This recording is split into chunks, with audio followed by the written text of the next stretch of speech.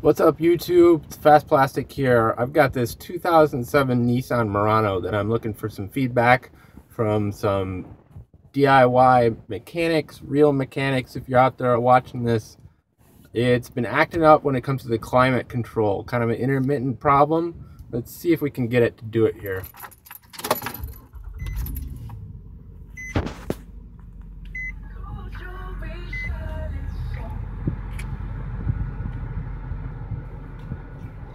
So you'll see, like, I'm changing the fan speed, but we're not changing.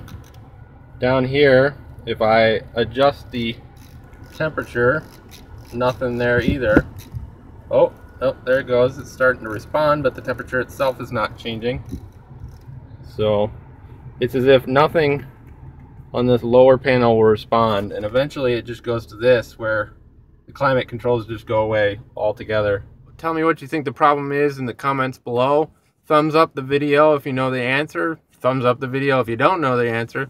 Let's see if we can't get this out there so that other people having this problem can ultimately get it resolved quickly. Thanks for watching, and Fast Plastic out.